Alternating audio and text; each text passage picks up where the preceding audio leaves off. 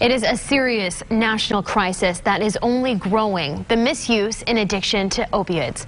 Last year, a grant was given to the Faulkner County Sheriff's Office. It helps train and equip law enforcement with the tools needed to help combat the problem. Good news, it already is proving to be effective. In fact, the training has already helped save 2 lives this year.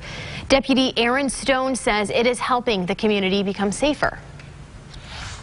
We're proud of Deputy Wilkes and his professionalism and dedication, and even his quick action that was able to ultimately save this man's life. And it's not just Deputy Wilkes, it's all of our deputies.